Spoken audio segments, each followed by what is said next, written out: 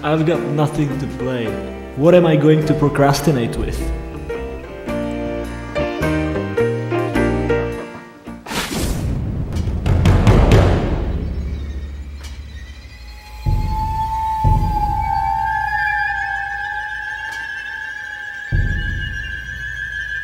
Okay, let's do this thing.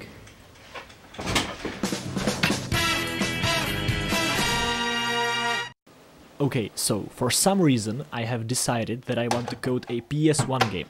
The only problem is that I have no idea how to do this because I have never worked on hardware this old before.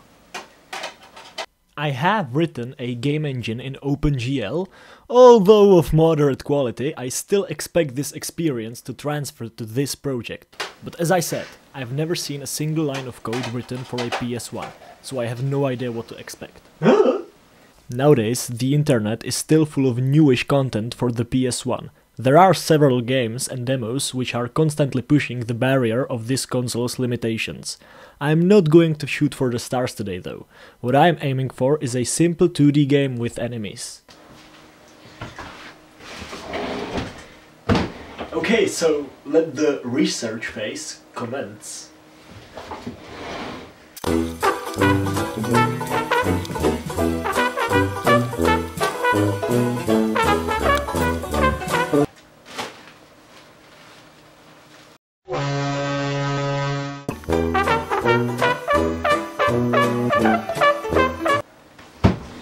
Okay, I need coffee for this. 2,000 years later.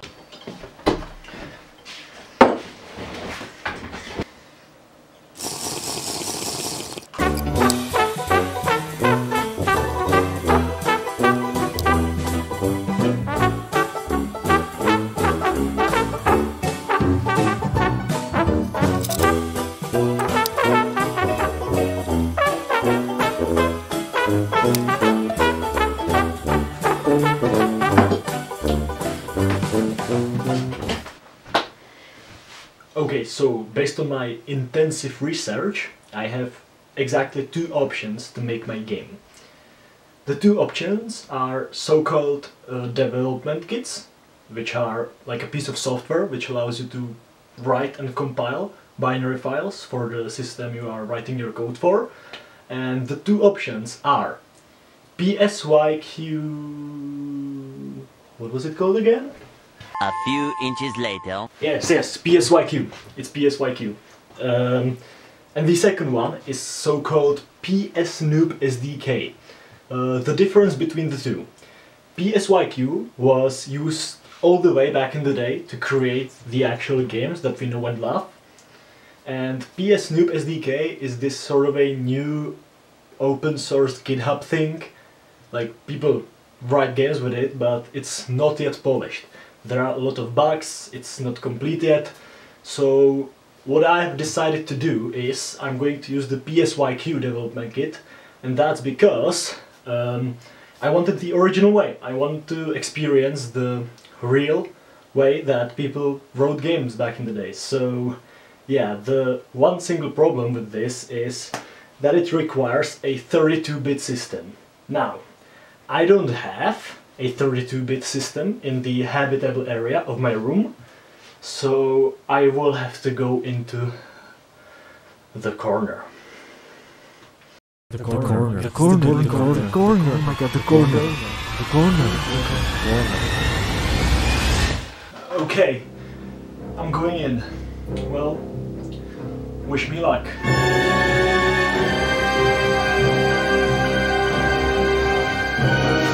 One eternity later.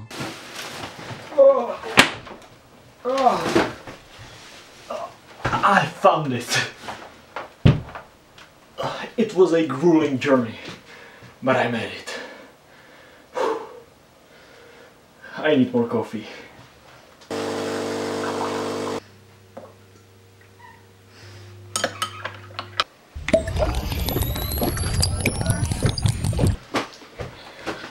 Okay, so let me introduce to you this computer, which I call the Rocket, because, well, it is a rocket. It's got no battery, but most importantly, it's a 32-bit machine. Okay, get lost, you modern computer. It's time for some old school stuff. Oh, yeah, I forgot. It doesn't have a battery, so yeah. I'm gonna have to crawl behind the desk. Oh, how lovely. This end goes here, this end goes... Where the heck does it go? Oh, here, fine. And now for the fun part, where I have to crawl under the desk.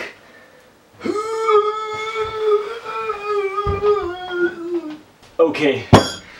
And as Dankbots would say, which is by coincidence one of the channels which inspired the foolishness of this channel, stand back. I'm arming the nugget.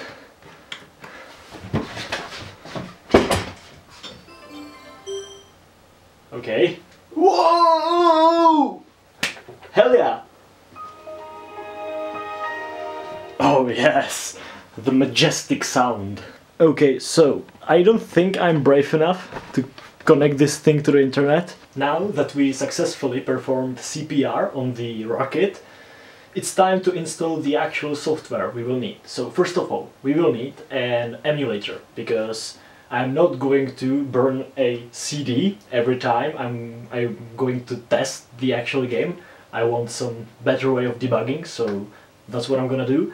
And the second thing we need to install is the actual PSYQ development kit. Okay, so yeah, using a flash drive is most likely the only safe way to transfer files to this thing, because as I already said, connecting this thing to the internet, well, it might just be the most dangerous thing I would ever do, so yeah, nope.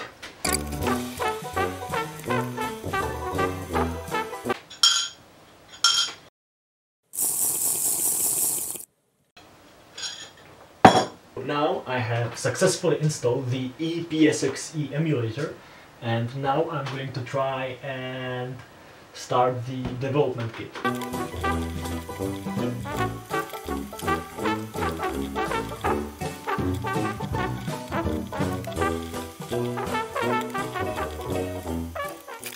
Okay, so we have a basic Hello World program. It took me quite a long time, as you can probably tell, by the fact that it's a lot darker outside. So, yeah, but yeah, you should probably do what the program tells you to do, you know?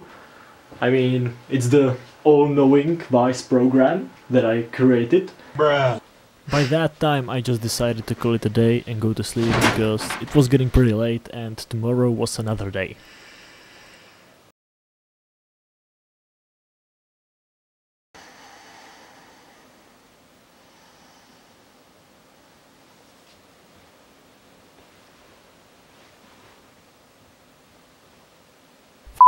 I don't have blank CDs.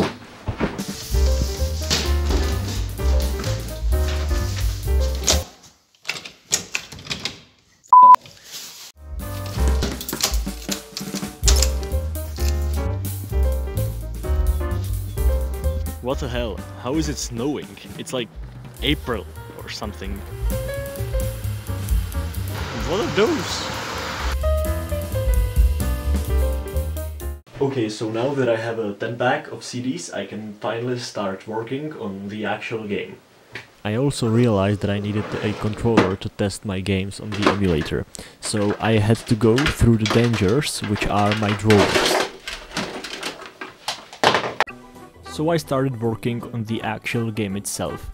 My goal here was to create a simple 2D game with one player and several enemies, which would move randomly on the screen, and if you would touch them, then you would lose, and if you would arrive to the destination, also randomly selected on the screen, you would win. Okay, so as you can see, I have made some progress. I can now move this blue cube around the screen, so what I need to do now is to do some actual, gameplay, because this would frankly be too boring. I want to use this space to thank PSXdevnet, which is a forum which contains all of the information I needed to create my own game. Even the Hello World program that you've seen was basically copy-pasted from them. Okay, so what I tried to do is that I tried to place 10 enemies and the player randomly on the screen, but instead I accidentally created this pretty cool effect, so yeah, I'm saving this one, because why not? Oh, let's go! Now this looks much better. What I'm going to do now is randomly move the enemies around and detect if the player hits one. Shouldn't be too hard. It looks a little bit slow right now, but I suspect that it has to do with the slow simulation, the slow emulation itself, so yeah, I hope that the movement will be faster on the real hardware. Now, that's what I'm talking about. These are very simple enemies which choose a random direction and a random speed every frame, and whenever they hit a wall they will reappear on the other side of the screen, so it's basically an infinite playing field. Okay, so now we have collision detection and an actual game over screen. Let me show you. See? And when I collide into an enemy, you see? Game over. Please restart your console to play again. I think that's good enough. I think the last thing we need to do is make it winnable. So we need like a single yellow point, which if we collide with, it will end the game and it will say victory. Okay, so this is the finished product. We do have a victory screen, and I will try to show it to you if I don't get killed. And there it is. It says you win, please restart your console to play again, because I want to make it a little bit interesting, you know. No, I'm just, you know, too lazy to actually, you know, make a proper game restart mechanics, and telling the user to restart the console is just easier. So now what we have to do is to unpack these CDs and burn a game image that will allow us to play it on the actual hardware.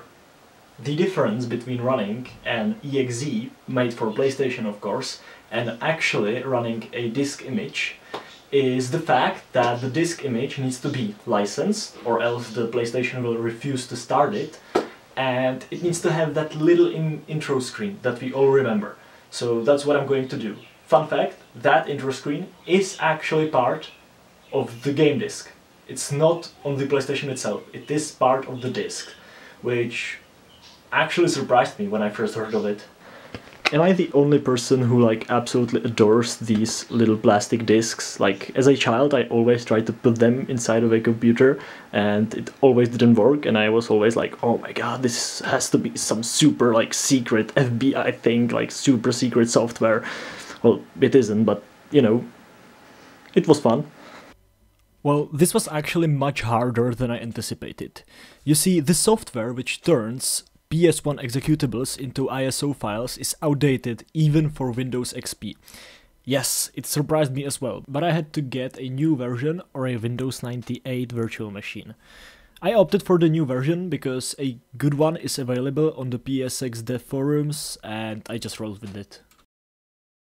I have created an ISO of my game, and now I'm going to try and run it in the emulator. I hope it will work, because I don't want to mess up a CD, that's why I'm trying it in an emulator first, so fingers crossed. It seemed that it works. We didn't see the intro boot.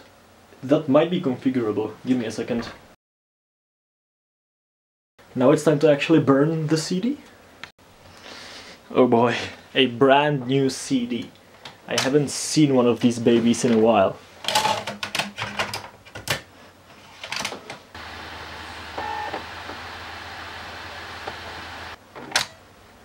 Okay, so now I have to clean up this desk to prepare the place for the PS.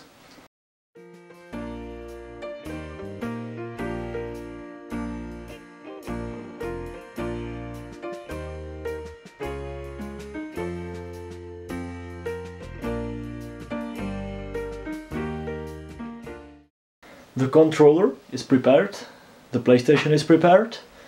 The TV is set up, hopefully the volume is high enough so we can hear that glorious intro if it actually works.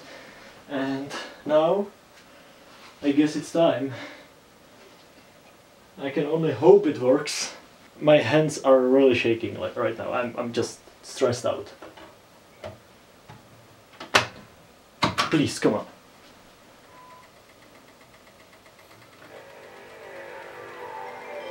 Good start.